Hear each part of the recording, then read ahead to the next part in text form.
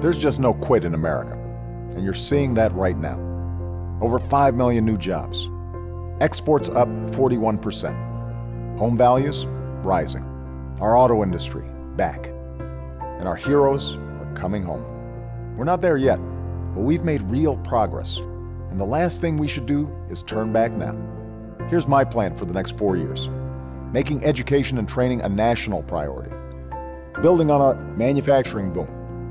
Boosting American-made energy. Reducing the deficits responsibly by cutting where we can and asking the wealthy to pay a little more. And ending the war in Afghanistan so we can do some nation building here at home. That's the right path. So read my plan, compare it to Governor Romney's, and decide which is better for you. It's an honor to be your president, and I'm asking for your vote. So together, we can keep moving America forward.